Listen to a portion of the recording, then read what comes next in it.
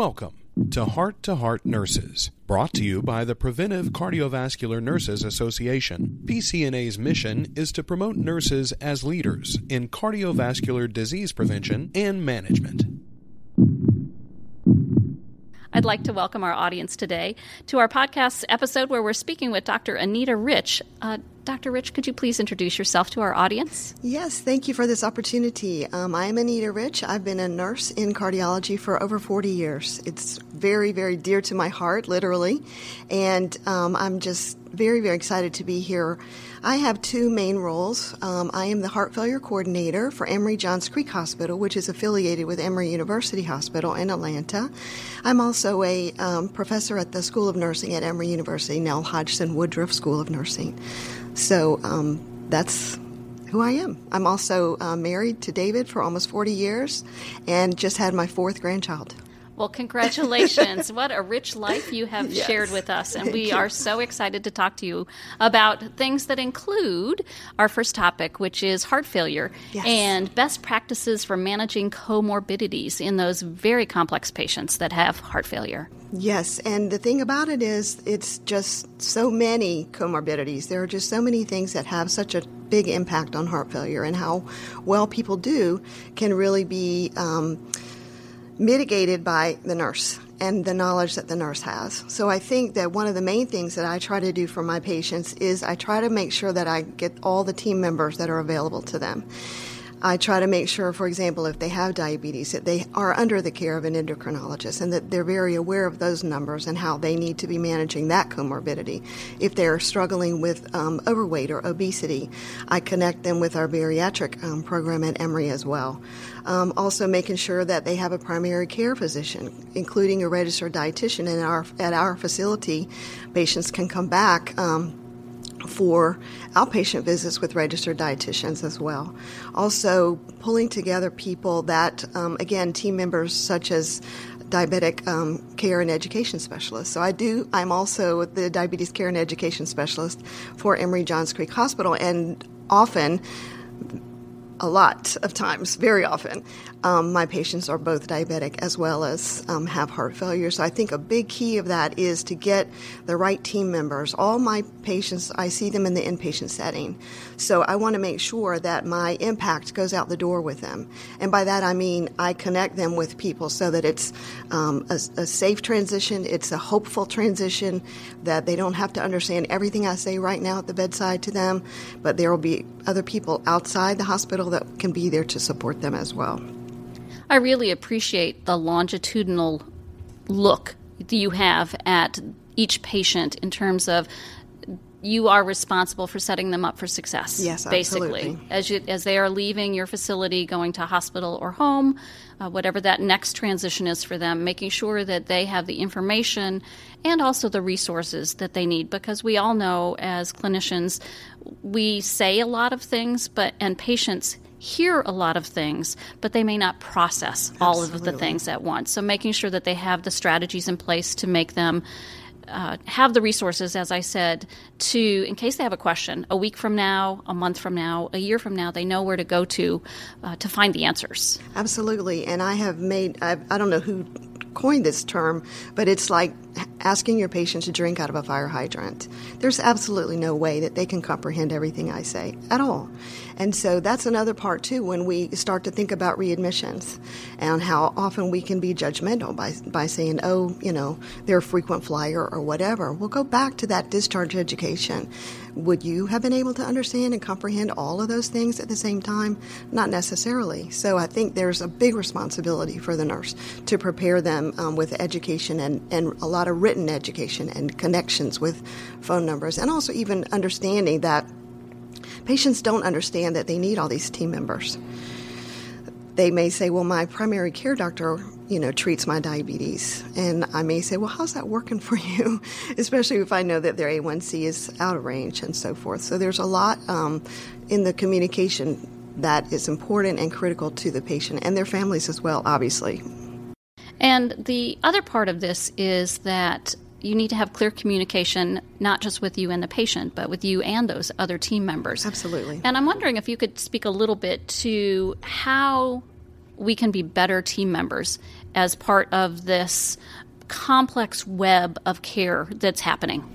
I'm so glad you brought that up, because I think that is really relates to being the change agent, and also relates to being that team member. And one of the speakers earlier today talked about how interprofessional teams are so important and what the essential components are for that. And I want to just speak to that if I could. And one is that role clarity, that every member has a unique role, whether they are wherever they are on the quote totem pole. So just understanding that the PCT or nursing assistant help them to understand the reason why, and understand the purpose for doing the strict I's and O's and the daily weights, and understanding that their role is pivotal to the next person's decisions for that patient.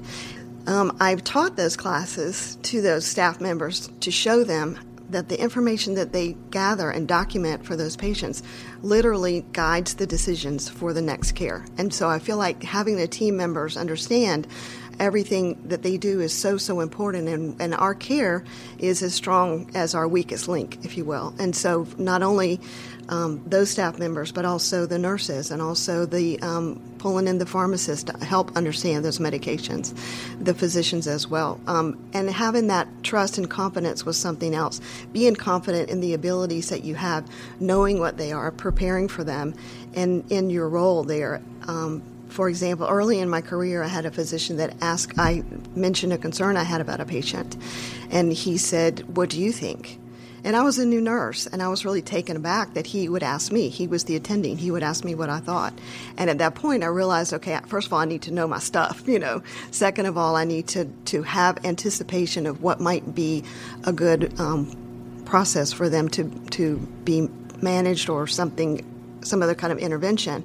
So I want to have people to be very confident in their roles and in their abilities, but also for all of us to be committed to the goal that was mentioned today, even with the challenges. And sometimes there are communication challenges, communication barriers between different roles.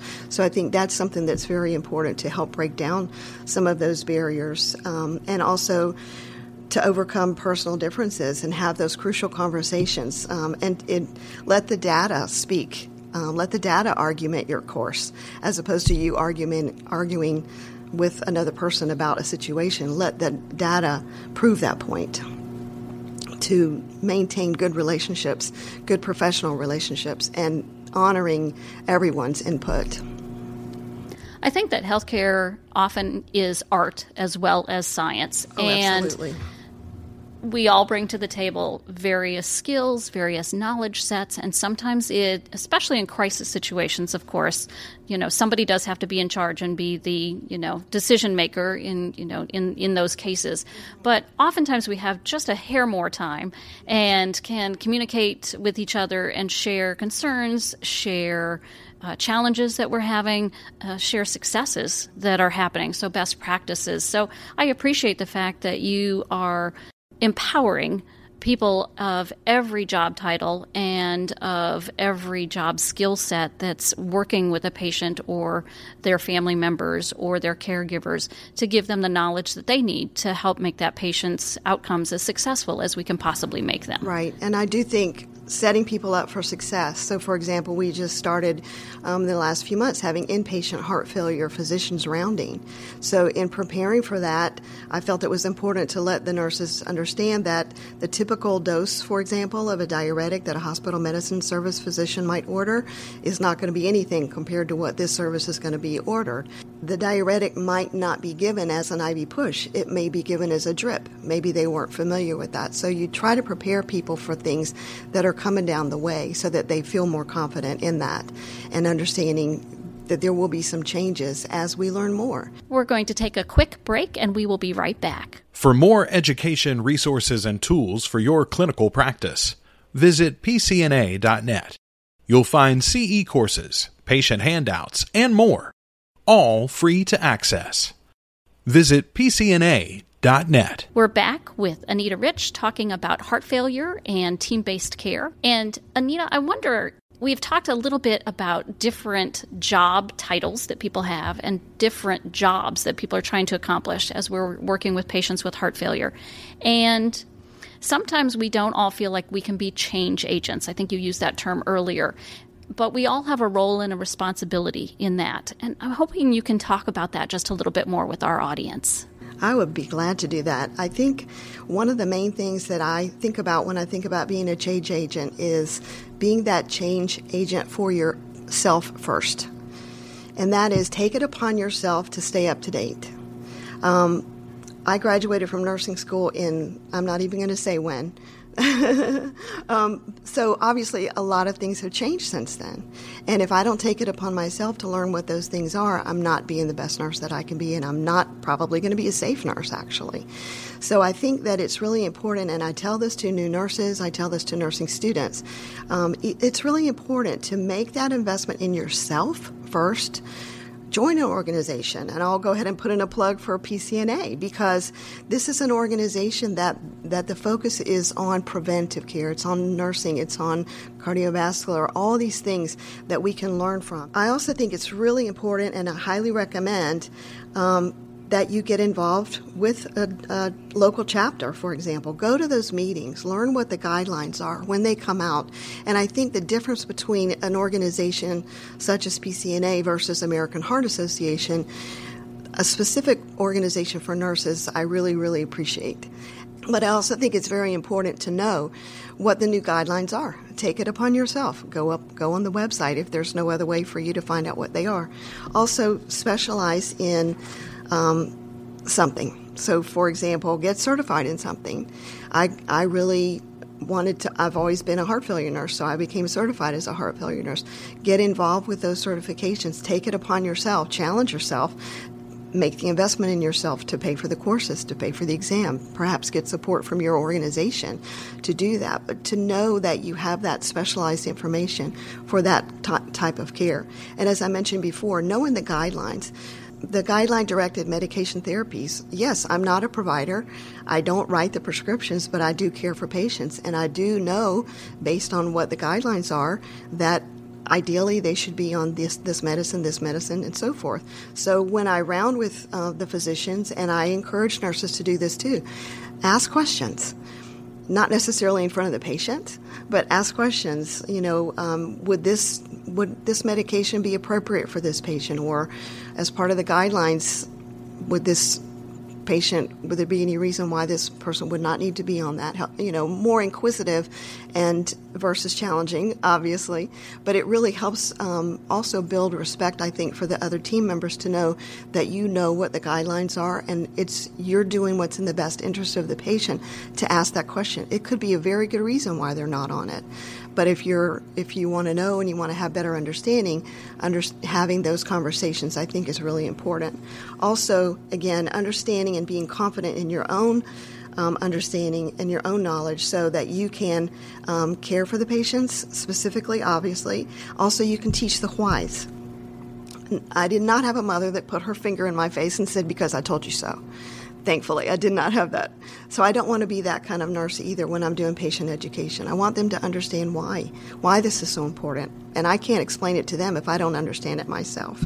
And I think that one of the biggest things that I love about nursing is when you do share information with someone, you can see that the fear falling away and the hope coming up, that they will be better. They can get better. There are options for them.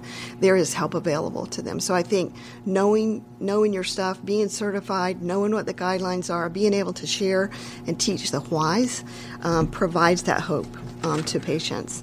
And also know so that you can support other people on your team. I've heard it said that, I think it's something like this, no one can know everything, but everyone can know something. And so find out what that something is for you. What are you passionate about? For me, it's heart failure. And so for me to know that, not to say I'm the expert, but I am a resource. I am somebody that really understands this. And so I can share that as a resource with younger nurses or with nurses that are less experienced in heart failure. Heart failure patients are on every unit of the hospital, and they're not necessarily cohorted on a heart failure unit. So I think it's really important to have a resource for that. And again, as I mentioned earlier, being the resource for the PCTs and the nursing assistants. And again, as I said, we are strong when every link is strong in that chain of care for the patient. I am so pleased that you talked about instilling hope, because when you get a diagnosis of heart failure, the word fail is right in the title. And that can help our patients, by what we do, provide them with a path forward towards the best possible outcomes for them. We have been talking with Anita Rich about heart failure and being a great team member and helping our patients on the trajectory towards the best life possible. This is your host, Geraldine Warfield, and we will see you next time. Thank you for listening to Heart Nurses. We invite you to visit pcna.net for clinical resources, continuing education, and much more.